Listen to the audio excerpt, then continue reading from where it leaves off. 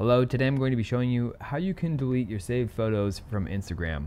This is going to be pretty simple here, so let's just go ahead and jump right into it. What we want to do first is select the 3 horizontal lines in the upper right hand corner.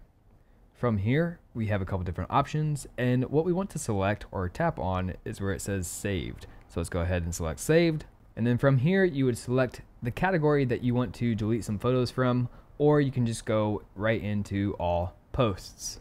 Once we are inside all posts, we can go ahead and select the 3 dots in the upper right hand corner, tap on select, and then in here I can either go ahead and select one photo at a time to unsave, or I can just check all of the ones that I want to unsave.